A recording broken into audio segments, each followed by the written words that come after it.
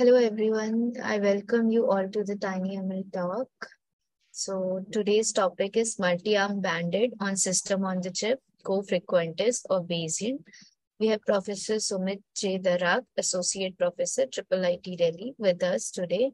We want to thank our tinyML strategic partners, AI-Zip, Analog Devices, Arduino, ARM, BrainChip, Edge Impulse, Green Wave Technology, Groovity, IBM, Imagine Mob, Infineon, Inatara, Microsoft, Nota AI, NXP, Polytechnology, Quixo, Qualcomm, Renesas, Schneider Electric, SensiML, Sony, Silicon Labs, ST Microelectronics, Synaptics, and Cintiq.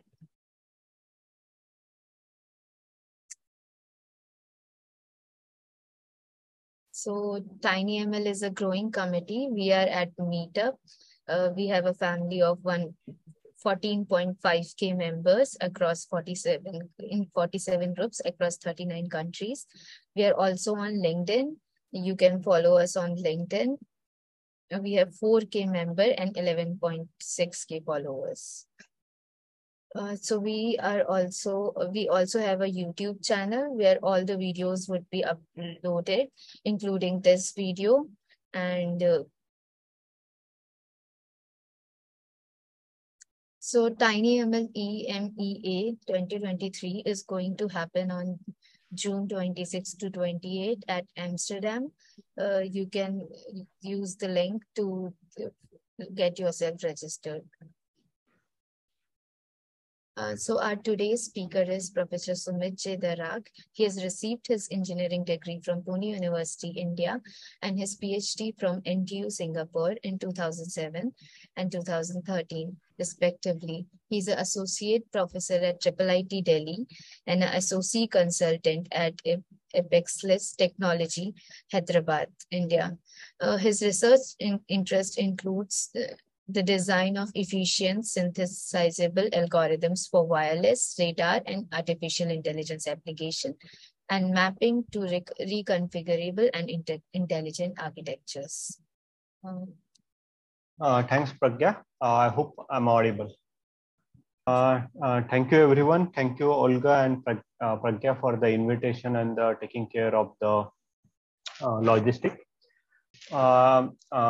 As Pragya introduced me, I'm at IIIT-Delhi, and we have the labs called Algorithms to Architecture at IIIT-Delhi.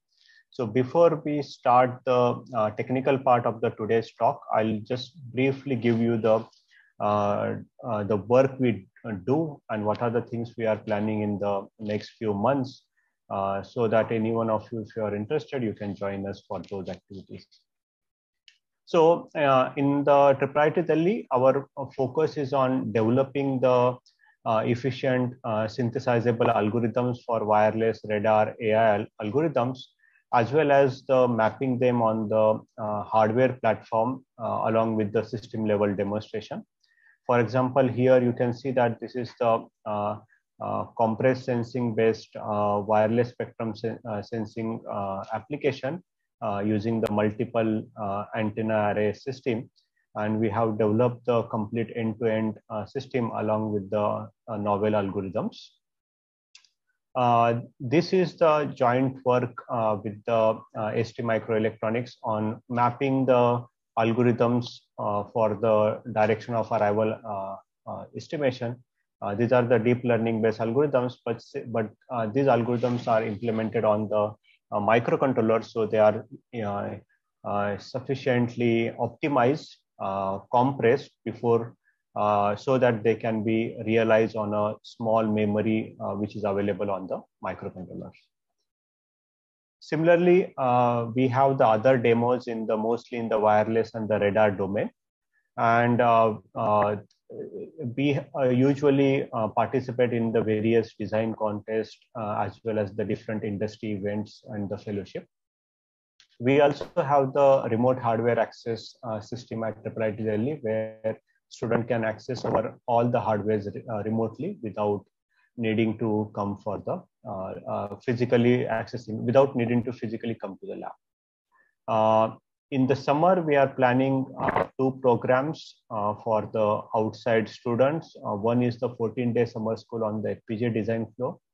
Basically, here we'll be designing the complete video game on the FPGA using the Verilog-based flow. And another is the VLSI Revisited. This is the 4th year we are doing the VLSI Revisited, where we are covering all the aspects of the VLSI from the analog domain to the digital domain. It's an online program of around 4 weeks. Similarly, all our work and courses are available on the YouTube channel. So whatever I'll be presenting today, the corresponding videos are also available on our YouTube channel. So coming back to today's presentation. So today I have selected slightly a different topic than which is compared to the tinyML domain.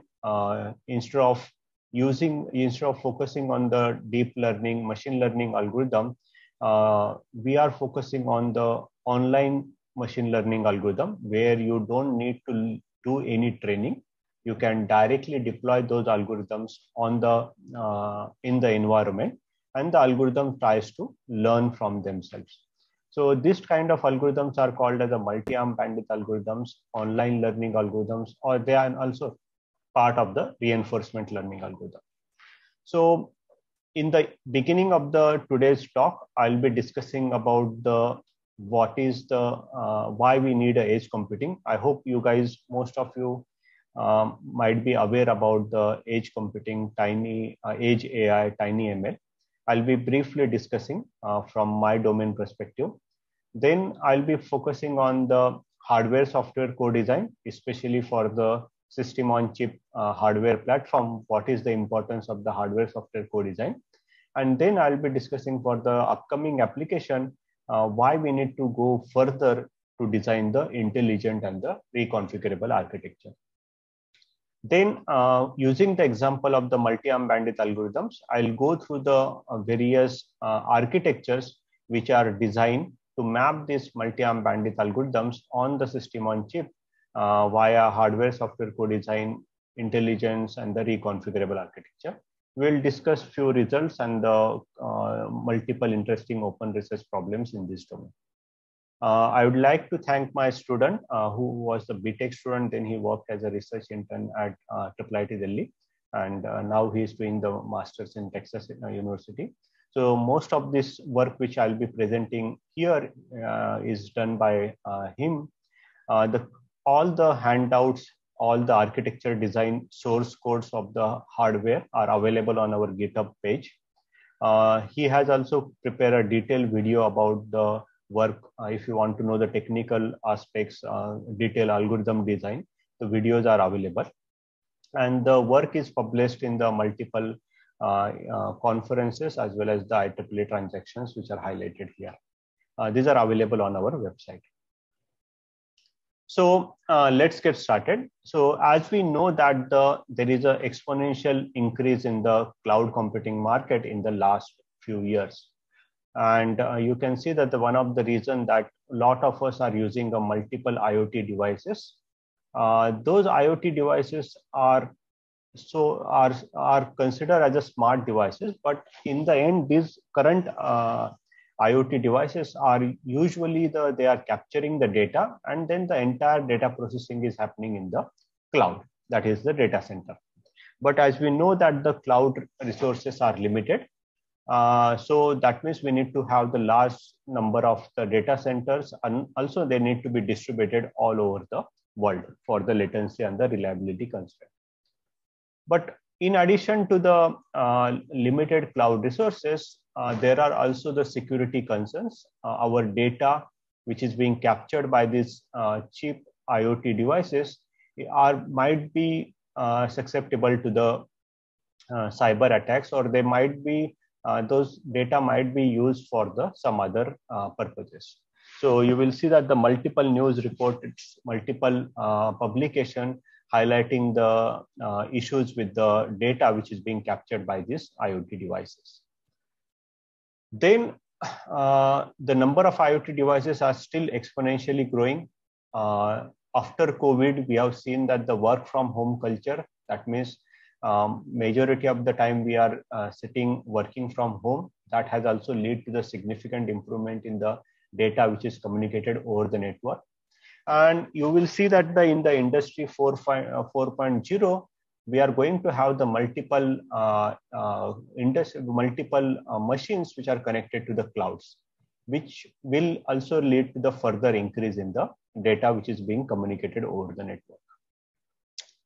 Other than privacy, whenever the data is transferred outside your network, obviously it will be susceptible to the cyber attacks, and we always want our data to be close to our network or within the protected boundary. We also know that the most of these data centers are not green. They are heavily, the electricity consumption is huge because you need to make sure that all the servers are maintained below certain temperatures. And to address these challenges, we know the edge computing is one alternative. There are other alternatives, but the edge computing is the alternative where instead of sending all the data to the clouds, you can have the distributed computing. You can have some of the computing at the sensor level, some of the computing at the access point levels, and so on. So that's where the edge computing, edge AI, tinyML is gaining its attention. In the wireless domain where I am coming from, lot of industry as well as academia are exploring how the AI/ML algorithms can be used in improve the performance of the wireless algorithm. But you see the peculiar nature of the wireless networks.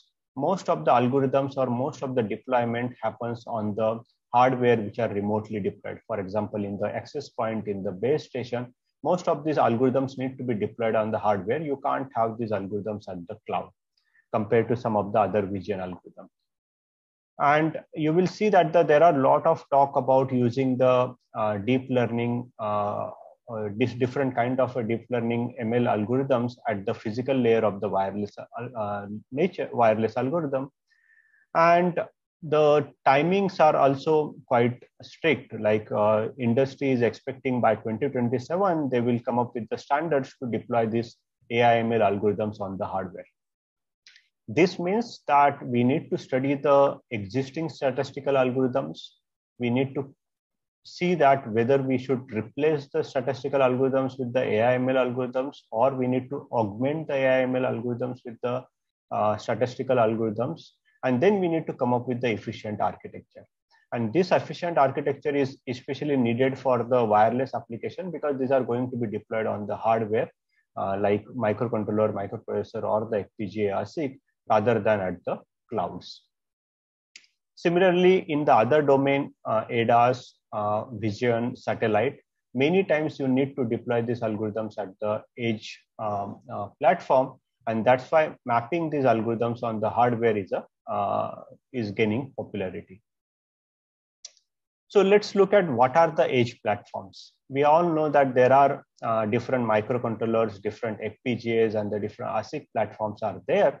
But now the things are getting slightly more evolved. Now people are moving from the system on board to the system on chip.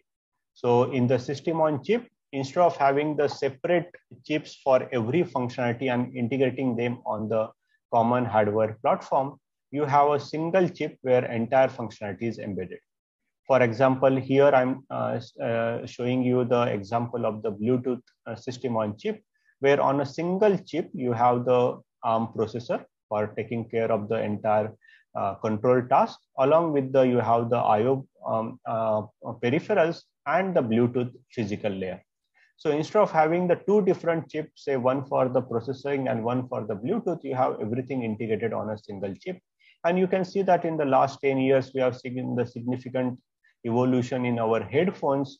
From those bulky, large headphones, now we have reached to the ear pods, which are significantly smaller in size. So the system on chip in the last decade has significantly helped us to have the large functionality or complex functionality on a single chip. It has helped us to get the very good performance.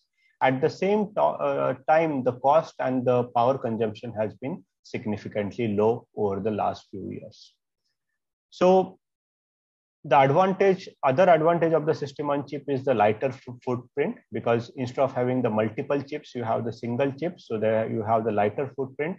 You don't need to send the signal outside the chip. So that means you have the good performance, low power consumptions. Reliability is good because your signals are not traveling outside the chip. They are present inside the chip. So you have the good reliability, and the cost is less because you need to fabricate fewer number of chips. But now for the next generation application, current system on chip are not sufficient. For example, why? Because existing system on chips are the ASIC-based system on chip. That means they are application specific. So in case you want to change the application or you want to upgrade the application, you need to fabricate the new chip. So that limits the flexibility of the product. Also, whenever you have the multiple units on a single system on chip, the design complexity is significantly higher. That means you need to have the manpower which is trained on those managing the complex chip. At the same time, the expectation from the consumers are also changing. For example, till now or till last few years, we were okay with the product with the lower cost and the higher battery duration.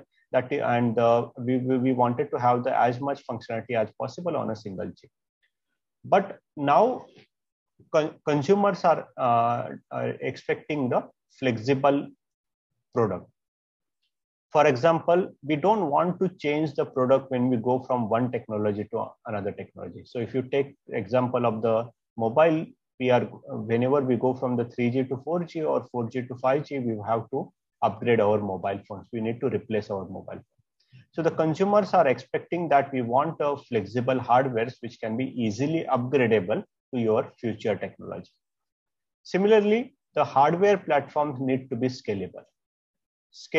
This is the requirement coming from the VLSI engineers or hardware engineers. For example, if you are working on the different products, say low-end products and high-end products, you don't want to use the different types of hardware platform for the different range of the product.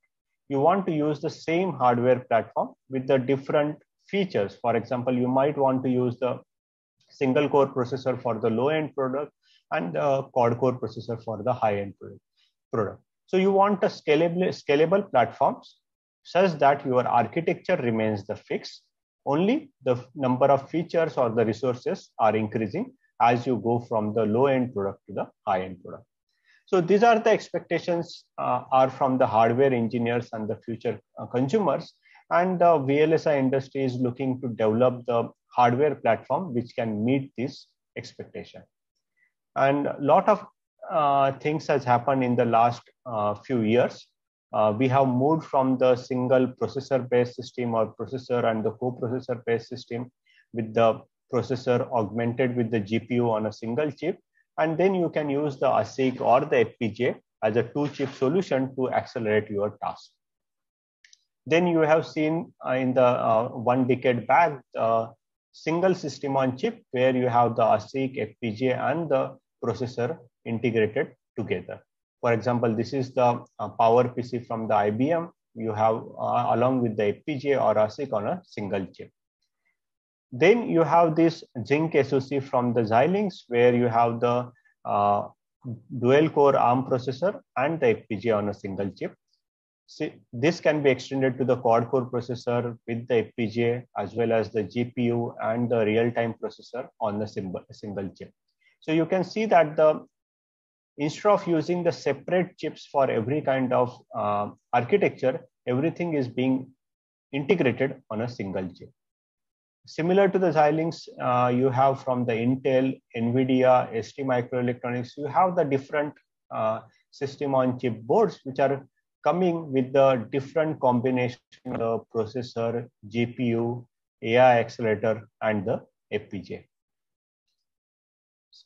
Along with this, you have for the application-based, application-specific requirement. For example, you have this RFSoC board, where along with this FPGA processor, you have the ADC DAC on a single chip, along with the accelerator for the channel coders. So these are called as a heterogeneous all programmable system on chip. And you can see that to implement these algorithms on such SoC, you need to have the very good hold on your algorithm. You need to understand which part of the algorithm can be implemented on the processor, FPGA, ASIC, and GPU.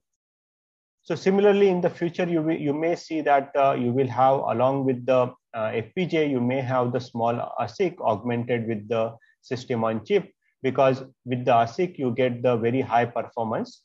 And also by using the memory-based reconfiguration, you can get the flexibility. So to map your algorithm on such platform, you need to do the hardware-software co-design. Hardware-software co-design means now you have a single chip where you have the processor, you have the different types of processor, SIMD processor, real-time processor, you may have the GPU, you may have the FPGA. So you need to decide which part of the algorithms to be implemented on each part of your system. So this is significantly different from the conventional ASIC and FPGA design flow, which is given on the slide. In the FPGA and ASIC design flow, you have the given algorithm, you completely write the RTL code, and you implemented that entire algorithms on the FPGA and ASIC. But with this system on chips which are coming into the market, now you need to do the hardware software co-design, where you need to understand the different parts of the system. You need to understand your cost requirement, latency requirement, power requirement, and then you need to decide which part of the algorithm will be implemented on the software, that is your processor, which part of the algorithms will be implemented on the hardware, which can be FPGA and ASIC, and then you need to develop the corresponding files for the corresponding algorithms for the software implementation, corresponding algorithms for the hardware implementation, generate the hardware file and integrate them together on a single chip. So that's what we call it as a hardware software co-design. For example, this is the illustrative example. Here you can see that there is an algorithm where you have the 7 different tasks, F1 to F7. They can be of anything. You can have the Fourier transform, you can have the deep learning, you have the some convex functions, any tasks are there.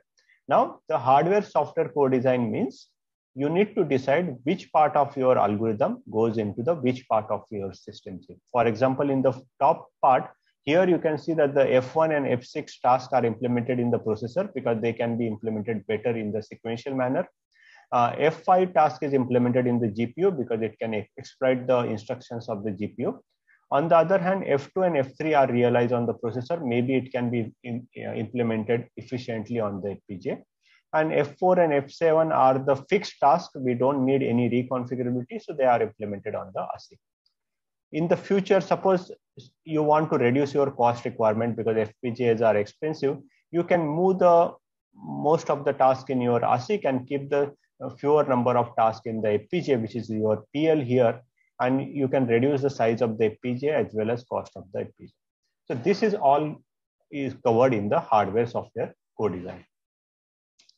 But now for the next generation of application, you can't be just limited to the hardware software co-design, because you will see that to meet the flexibility requirement, you need a reconfigurable hardware software co-design. What do you mean by reconfigurable hardware software co-design? For example, here I have the algorithm which has the F1, F2, F3, total 6 different functions. And now here I have the case where in the F2 type of the algorithm, where it's some part of the functionality, I'm not sure whether this F2 is the, so for example, if you take some algorithm in the vision processing, I may have an algorithm 1 in when the illumination is good, and I may have the algorithm 2 when the illumination is poor. So in that case, depending upon the outside illumination, I may want to switch between the algorithm. If you use the ASIC-based functionality, in that case, you might have to implement both the algorithms in parallel. But here, if you use the FPGA functionality, you can use the same hardware using the dynamic partial reconfiguration. You can use the same hardware and you can switch that hardware between the F21 and F22. So by using the same hardware, by using the same piece of hardware, you can switch between your algorithms in the real time. And this is why the FPGAs are getting popular. The full form of the FPGA is the field programmable gate array. They can be reconfigured durable in the field. So by using the reconfigurable hardware software co-design, your decision about which part of the algorithm to be implemented in the FPGA is also governed by whether that part of the algorithm is reconfigurable, whether you need a reconfigurable feature or not. So if you need a reconfigurable feature, you can move that part into the FPGA. The advantage is that you will be able to use the smaller hardware to implement the multiple algorithms.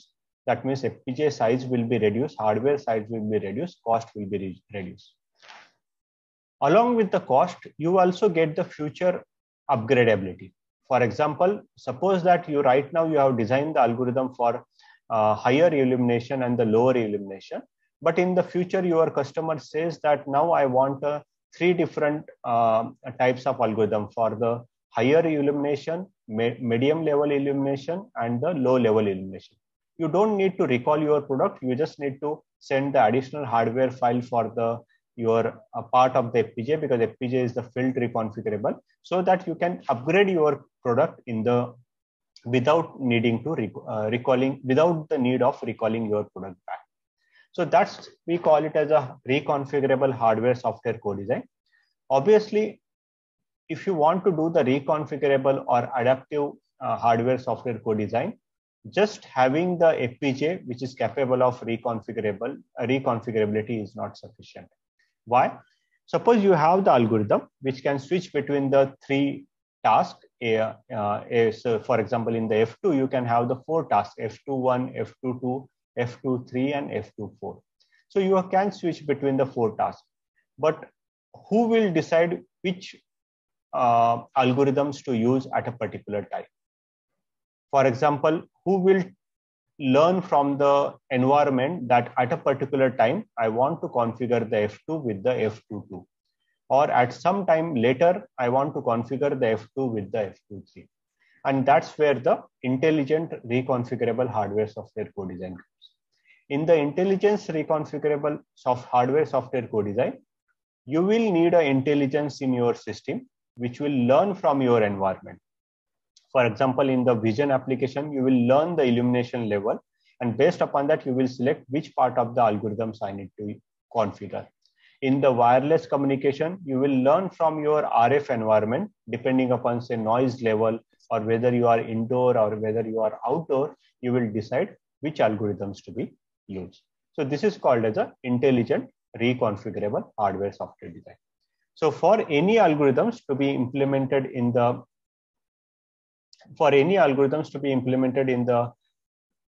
system on chip, which is the heterogeneous system on chip, you need to do the hardware software co-design. You need to make sure that you exploit the reconfigurable features, and you develop the intelligence so that you can adapt your hardware in the real time. Now, how to design such hardware software, intelligent reconfigure hardware software co-design? So we can consider the example of deep learning, we can consider the example of the wireless physical layer, or we can consider any other examples. For any algorithm, for any system, we can explore the intelligent reconfigurable hardware software co-design. For the today's task, what I have done is that I have considered the one algorithm called as the multi-arm bandit algorithms. This multi-arm bandit is again an online machine learning algorithms. And using this multi-arm bandit algorithms, I'll explain you how we can do the hardware software design, how we can optimize the architecture, and what are the significant improvement in the performance we can achieve using the reconfigurable architecture. So before going into the architecture part of the multi-arm bandit algorithm, let's look at what are these multi-arm bandit algorithms and how they are designed. So as I told you, the multi-arm bandit algorithms is one of the are the part of the online learning algorithm. compared to the conventional machine learning and the deep learning algorithms where you need a training and then you deploy the algorithms in the real environment. Here you don't need any training. These algorithms are directly deployed in the real environment. They learn from the environment and then they adapt in the environment. These algorithms are popular because they have the good analytical tractability. Their performance is, you can do the rigorous performance analysis and mathematically you prove the upper and lower bound of these algorithms. So that's why they are quite popular in the machine learning community. So in this multi-arm bandit setup, what you do is that you have the some set of arms which we and your goal is to select the optimal arm as many times as possible. For example, suppose you have in the wireless communication, you have the multiple wireless channels or you have the multiple wireless frequency band. You need to identify which frequency band should I use. So each channel becomes an arm here, and then each arm, whenever you will transmit over that channel or arm, you will get some reward. So you will keep on selecting the arms over the time, and over the time you will learn about what is the average throughput, average rate of each arm, and hopefully after some time you will identify that this is the channel or this is the arm is good, and then you will keep on selecting that arm. And this is, we call it as a exploration exploitation trade-off. So what happens in the exploration exploitation trade-off?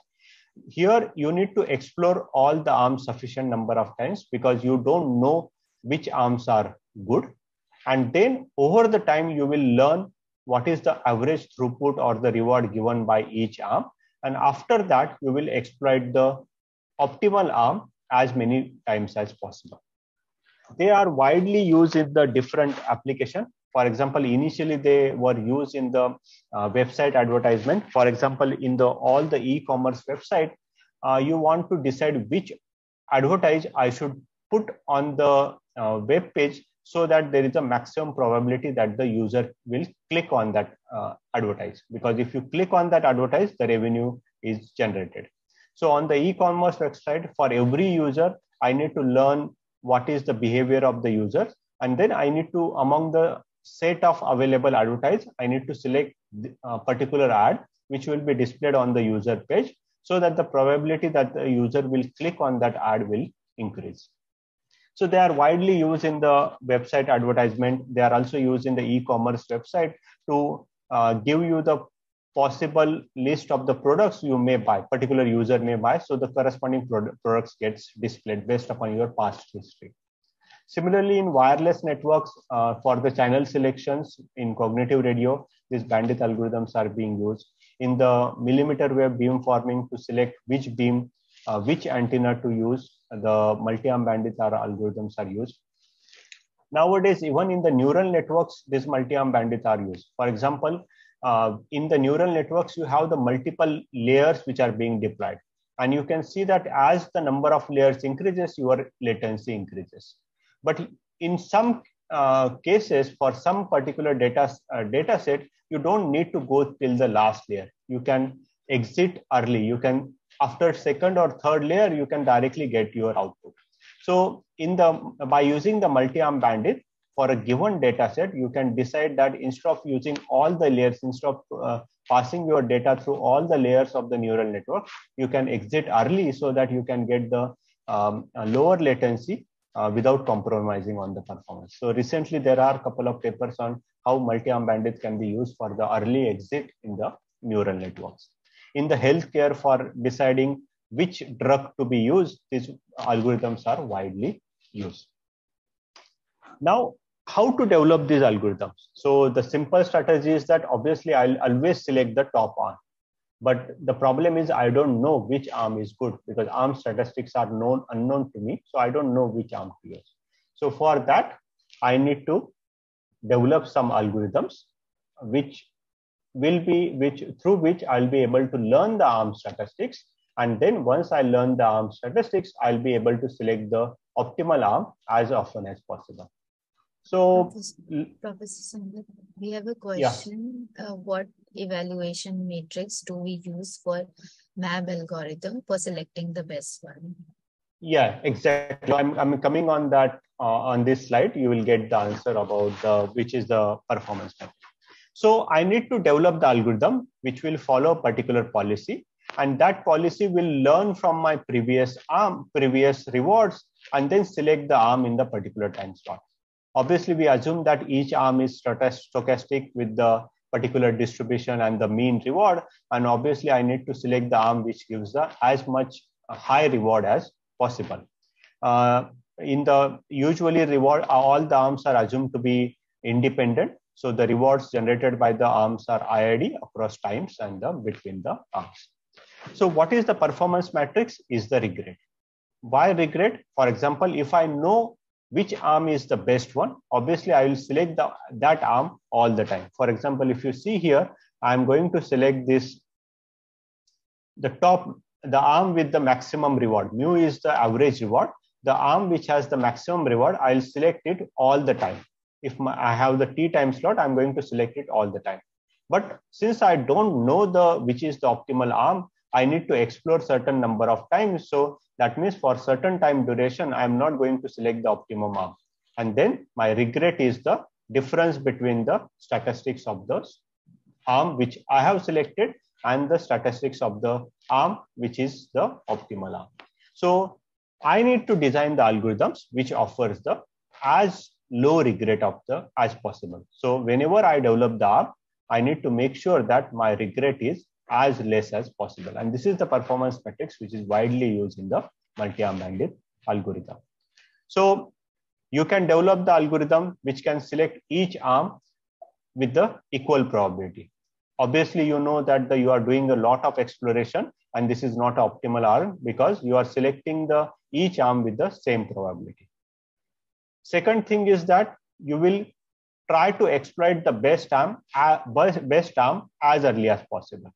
But what is the problem? It may happen that since the arms are statistically generating the reward, it may happen that the particular arm, which is not an optimal arm, may give the good reward in the beginning.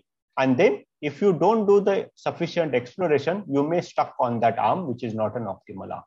So you can't just directly start exploiting the best arm. So one third policy is that you can do the exploration for certain time in the beginning, and then you can exploit.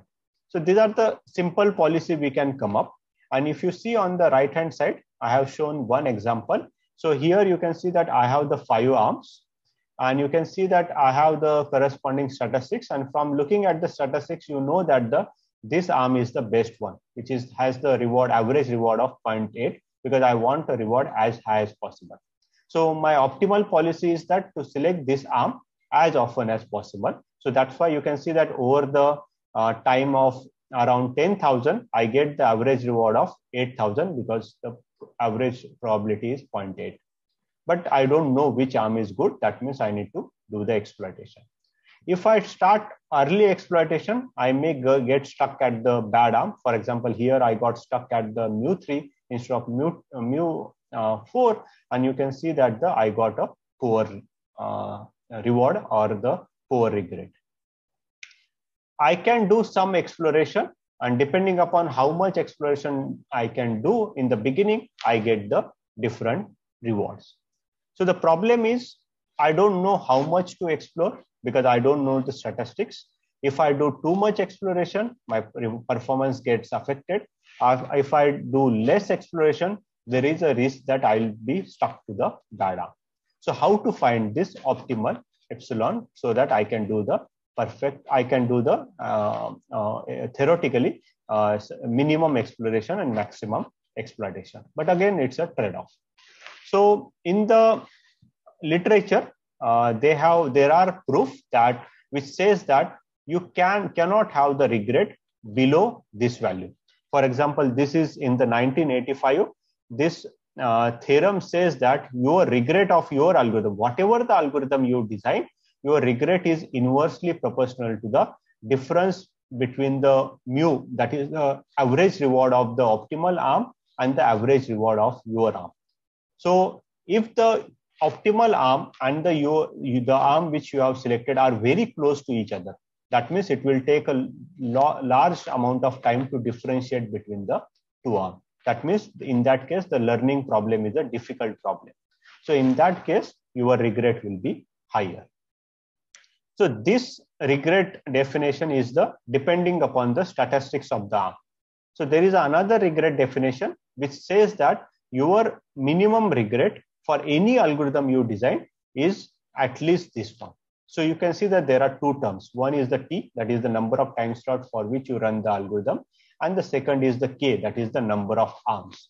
Why it is proportional to the number of arms? Because the more the number of arms, that means more the exploration you need to do. So that means your regret will be increased. So this theorem says that whatever you design the algorithms, your regret cannot be below this one. Okay, so that's what they say the lower bound on the algorithm is this one. So in the literature, there are different algorithms which has been designed and they try to achieve the regret as low as possible. Okay, but the lower bound is this one. One popular way of designing such algorithm is the optimism in the face of uncertainty. So as you sample the particular arm more number of times, your confidence about the what is the average mean of the average mean of the arm increases. For example, if you are sampling the arms 10 times, obviously your variance will be higher. But as you sample the particular arms 100 times, you will get 100 observation of that arm. And that means your confidence about that arm will increase. So what we do in this algorithm, for every algorithm, we find out its upper confidence bound and the lower confidence bound. What do you mean by upper and lower confidence bound? Whenever I select the arm, I get what is the reward I get when I select the particular arm. So I'll be selecting the particular arm certain number of times. And based upon that, I'll find out the mean reward and I'll find out the variance. So this variance will help you to give the upper confidence bound and the lower confidence bound. Now, what I'll do is that every time slot, I'll select the arm which has the highest confidence bound, because that is my optimism that at the current time slot, based upon my past observation, this arm has the upper confidence bound. That means its expected mean is the highest here. Okay, so the arm which has the highest upper confidence bound, I'll select it. And this is called as a UCB algorithm. So what UCB algorithm does, at every time slot, I'll select the arm which has the highest UCB factor. And how this UCB factor is calculated, it's very simple. So what this algorithm is done, in the beginning, obviously I'll select each arm once because I'll get some information about the arm. Then after that, for every time slot, I'll find out the average mean. That is how many times I have selected the arm and the corresponding reward I have got. The ratio of the reward divided by the time, I'll get the corresponding average throughput of that arm. And then this is the factor called as the exploration factor. So what is this exploration factor? You can see that there is a T is at the bottom here. What does it TI indicate? How many times I have selected this particular arm. If I have not selected the particular arm sufficient number of times, that means I don't have much information about that arm. So this factor will force you to select that arm. If you have selected the particular arm sufficient number of times, that means you have learned or you have observed that arm significantly sufficient number of times. That means this TI will be higher and this term will become smaller and this term will become dominating. So this is how the exploitation and exploration has been managed here. In the beginning, you will explore and hopefully after some time, your second term will become smaller. This term will become dominating and you will select the arm which has the higher throughput as possible. And this algorithm, you can see that the regret of this algorithm is KT log T. Minimum regret is KT, square root of KT that we have seen in the previous slide. And this performs the KT log T and it is a quite well-known popular algorithm. Similar to the upper confidence bound algorithm, there are other algorithms are also there in the one.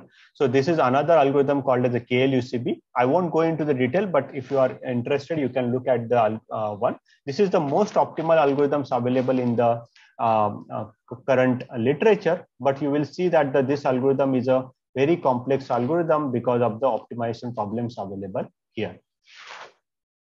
Now, there is another algorithm which is based upon the Bayesian approach, and that's where my talk, the title is whether we should select the multi-arm bandit algorithm based upon the frequentist approach or the Bayesian approach.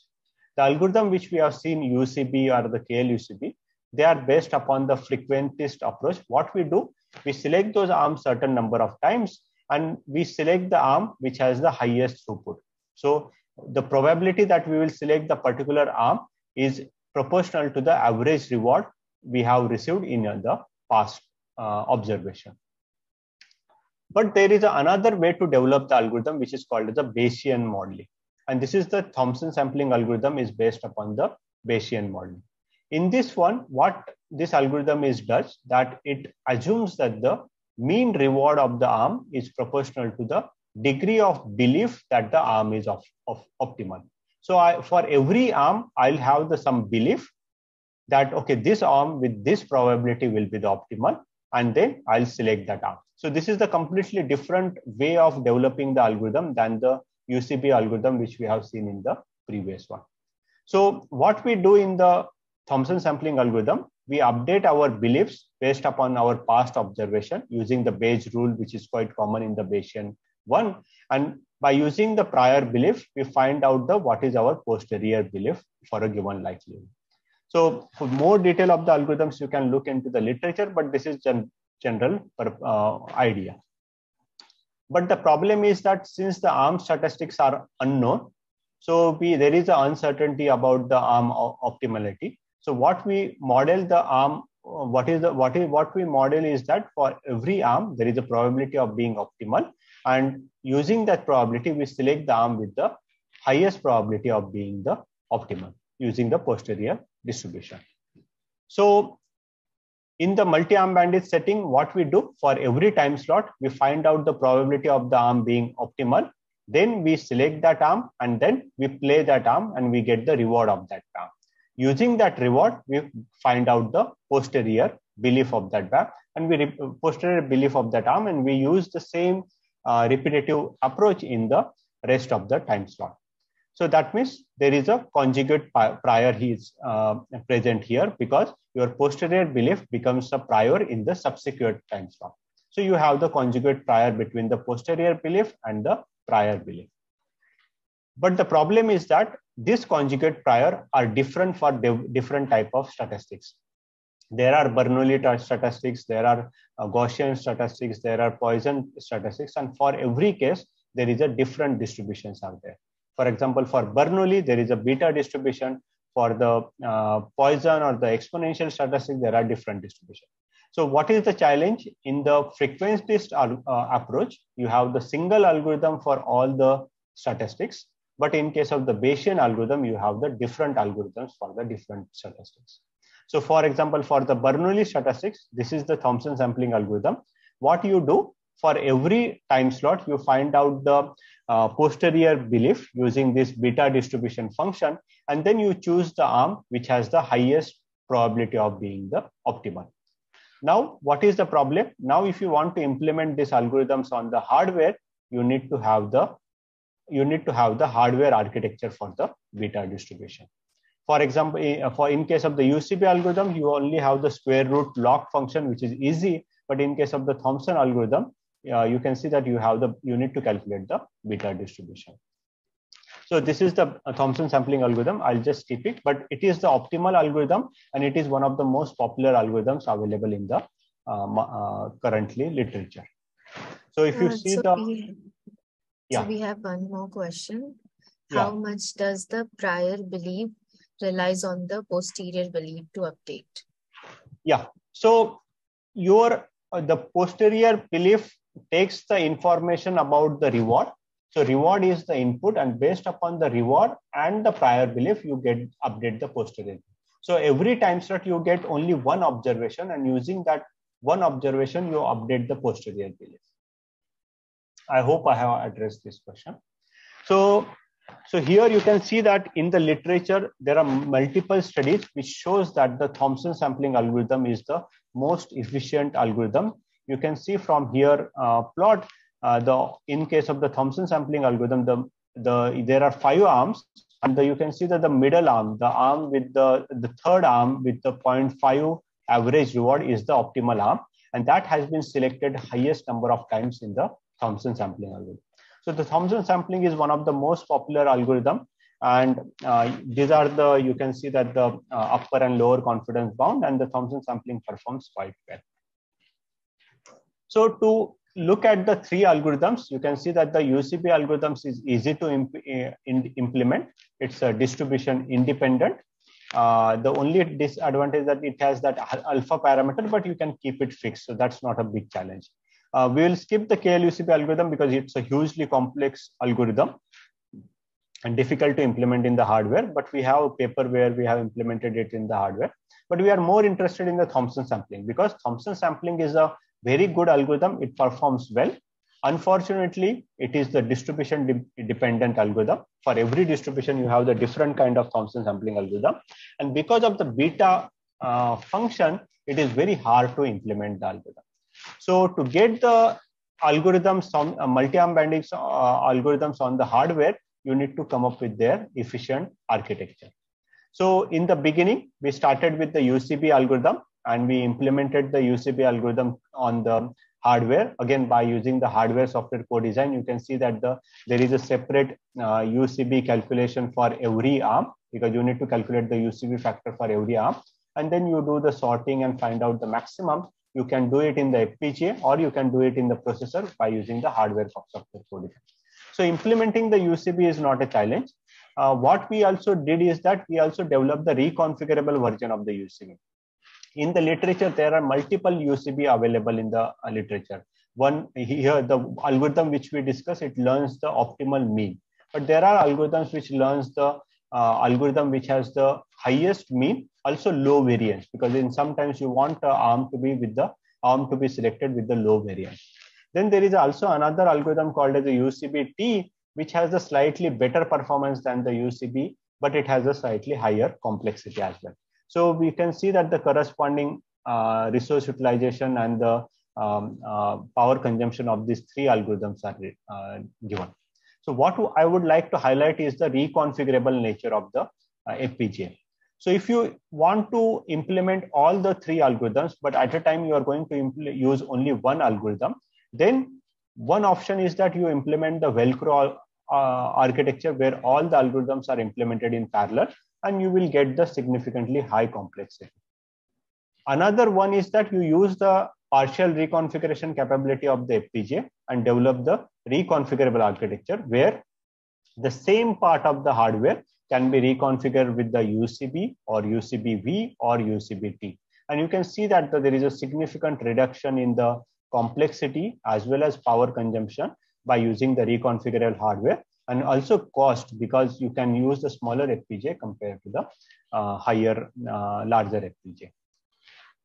In the UCB case, selection of the appropriate UCB algorithm is not challenging, because each algorithm is different. For example, you want a low latency, you can use UCB. If you want a good performance, you can use the UCB-T. If you want to select the arm with the high mean and the low variance, you can use the UCB-V. So selection, developing the intelligent algorithm, it's not that challenging. You can have the simple selection decision-making FSM, and you can implement it, and you can make your algorithms intelligent and reconfigurable. That means your same hardware can work for as a UCB-V, UCB-T, and the UCB algorithm, depending upon your requirement. But as I told you, why to use the UCB if the Thompson sampling is better? Because we have seen that the UCB Thompson sampling performs much, much better than the UCB. But the problem is that the Thompson sampling is the distribution dependent. It has the inbuilt beta function, which is difficult to implement on the hardware. So the Bayesian approach-based Thompson sampling algorithm is the distribution dependent. It has the beta function. So there is no architecture is available which can map the Thompson sampling on the hardware. So when we were looking at the how to implement the Thompson sampling on the hardware, we tried to implement the beta function as it is on the hardware, but it was not possible. There were a lot of integration operations were there. It was making things very complex. So then what we did is that we came up with the approximate version of the beta distribution on the hardware, because whenever the algorithms is not possible to be mapped on the hardware, you need to come up with the corresponding approximation version. For more details, I'll again refer to this paper, which is available online. But our idea was same. What we were generating for every arm, we were generating certain number of random numbers, and then we were sorting them in the decreasing order. And then depending upon the past observation reward, which is given by this sum, we were selecting that particular random number in the sorted order. So this is what we have implemented, the approximation version of the beta distribution. And it was working, the algorithm at the simulation level, it was working quite well. But the problem of this algorithm was we had to use the pseudo random number generators in the hardware, and this pseudo random number generator has their own limitation. For example, you need to, in every time slot, you need to generate a large number of random numbers, because for every arm, you can see that you need to generate the TI number of random generators. Now, also this TI will be increasing over the time. That means the number of random number generators to be increased needs to be increased over the time. That means the time to decide which arm to be selected will be increasing over the time. Then you need to sort those number of random numbers. Sorting is a very difficult operation in the hardware. It takes a lot of time because some sequential operations are involved. So it takes a lot of time, and there is a large number of memory read and the memory write operations. Also, you need to store this random number generator. So you need to store with a sufficient precision. That means huge memory requirement was there. So these are the architectural problems were there in this mapping this Thompson sampling algorithm. So what we did, we came up with the efficient version of the this Thompson sampling algorithm. What we did is that instead of sorting the random numbers using their actual values, we grouped the random numbers into the different bins, so that we can, instead of having the real numbers, we have the only certain precision of the random numbers. Obviously, it led to the loss in some accuracy, some regret, but still on the hardware, it was much faster. So grouping the random numbers also allows us to reduce the word length significantly, and you will see later that by reducing the word length, we got the significant improvement in the performance. Also, by using the smaller number of smaller precision, our number of comparators were significantly reduced, and we got the significant improvement in the memory as well as the number of memory read-write operations. So what I wanted to highlight is that understanding the algorithmic part of the algorithms will help you to significantly reduce the complexity, come up with the approximated version without compromising on your performance. So if you see here, this is the Thompson sampling algorithm, which was not synthesizable before. Now we were able to synthesize it, and you can compare with the UCB. UCB has a very simple x by t operation plus square root alpha log n divided by t. So UCB is very simple. In the Thompson sampling, you need to generate random numbers, store them, sort them, and then find out the corresponding particular random number and compare them. So still you can see that we were able to get a much lower complexity in terms of the LUT and the DSP, because you don't need to do the arithmetic operations. The number of DSPs were less, but the memory requirement was higher because you need to store those random numbers in the memory. But the power consumption was significantly less because of this one, because of the lower number of DSP. Again, we had the architecture which can now switch between the Thompson sampling and the UCB algorithms in the real time. And because of the reconfigurable architecture, we got the significant improvement in performance. Now you can see that in the SoC, you can implement the algorithms on the FPGA. You can implement the algorithms only on the processor, and you can implement the algorithms on the processor plus co-processor. And here you can see that obviously by implementing the algorithms on the FPGA, you get the significant speed up. Your execution time here is much smaller. This is the execution time in the microsecond. It is much smaller. But if you move to the processor, it's a sequential one. It is higher. And by using the coprocessor, you can see that you get the significant reduction in the execution time. But you can notice that the reduction is different for the different type of algorithm. The reduction is not significant for the UCB algorithm because of the arithmetic operation involved, but it is significant for the Thompson sampling operation because of the memory operations are there. So depending upon the algorithm, you need to decide whether to implement the algorithm in SoC, processor, or use the coprocessor. Another interesting thing, you can see that if you move to the fixed point architecture from the floating point, in case of the Thompson sampling, you got the significant reduction in the every aspects of the resource utilization and even the power consumption. So now you can see that the Thompson sampling is significantly better than the UCB when you go to the fixed point, and obviously you should select the word length, which lead to the minimum degradation in the performance. That's why hardware software co-design fixed point optimization is critical, because it will help you to get the same performance as the floating point, but with a significantly lower resources. And also the type of the algorithm, type of the arithmetic you do, the corresponding gains will be different. So Pragya, I'll just finish in 2 minutes. I hope that is fine. Yes. So now we have the Thompson sampling algorithms, we have the UCB algorithm. But as I told you in the beginning, UCB algorithm is the distribution dependent, a distribution independent. That UCB algorithm can work if your arm statistics are Gaussian, Bernoulli, exponential, or any type. On the other hand, Thompson sampling algorithm, which we have designed, works only for the Bernoulli distribution. What happens when the Thompson sampling, when your distribution is not the Bernoulli algorithm?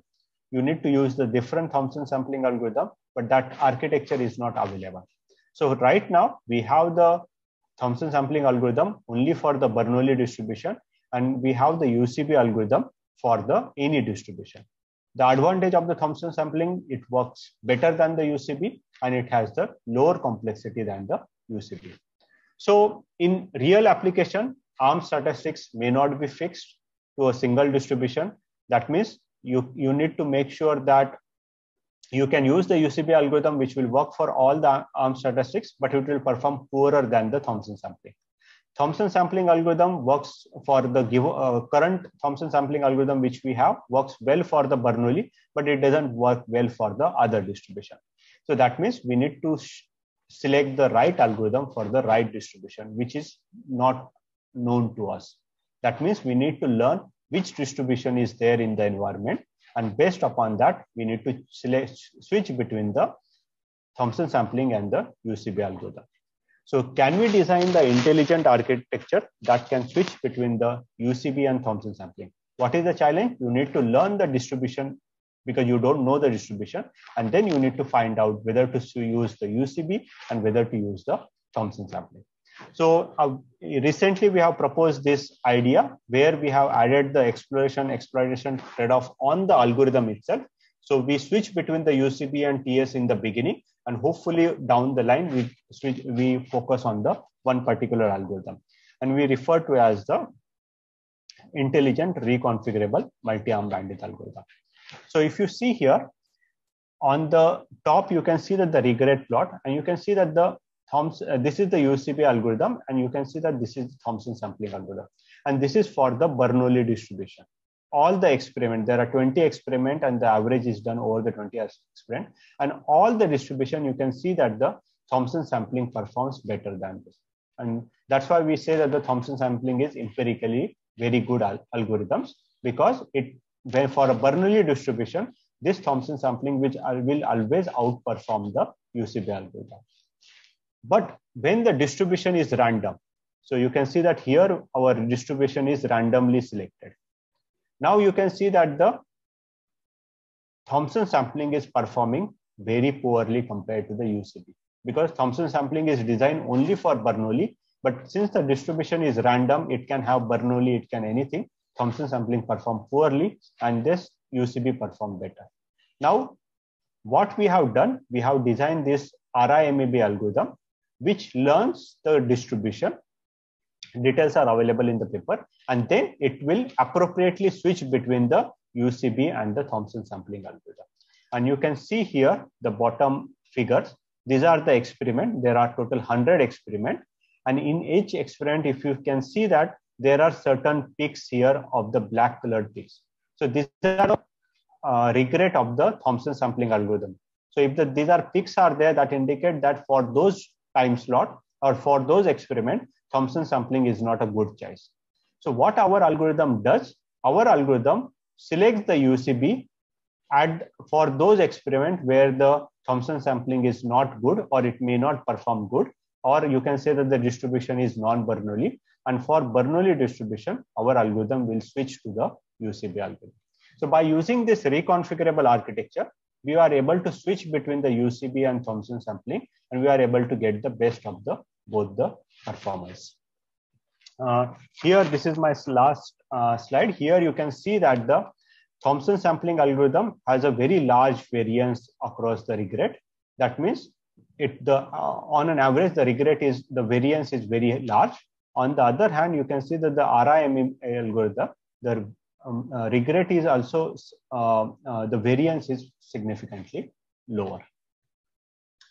What we have done, we have also shown the application of this MAB algorithm in the wireless. We have designed the transmitter physical layer, receiver physical layer, and the parameters are designed using the corresponding multi-arm bandit algorithm. So multi-arm bandit algorithm decides which wireless channel to choose for a given transmitter and receiver, and we have shown that it performs better. So to conclude, for any algorithms to architecture mapping on the SoC, you need to do the efficient hardware software co-design and word length analysis. For the upcoming application, just a hardware software co-design and the word length analysis is not sufficient. You need to design the intelligent reconfigurable architecture. MAB is a popular algorithms. There are many algorithms, multi-arm bandit algorithm, for which the architecture does not exist.